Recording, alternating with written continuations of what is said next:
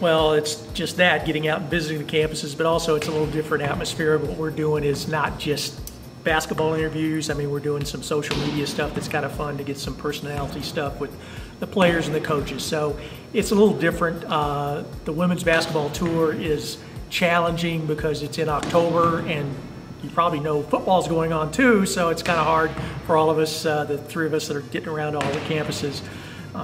It's challenging, but it's kind of fun because it's a little bit different. For my job, it's kind of nice with the coaches to kind of get the FaceTime so that they know me when I'm talking to them on the phone at any point in time, or if I cover a game, that there's a little bit more familiarity than there would be maybe with the other guys.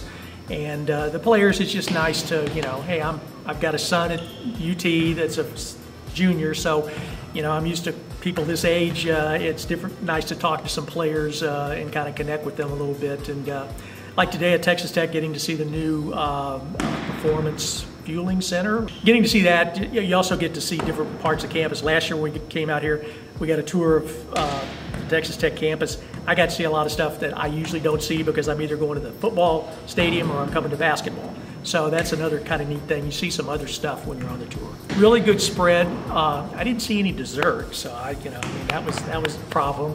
No, I can see where the student athletes are pretty pumped about that because it's a good variety and you kind of come in and choose what you want. But the sirloin steak I had was top notch.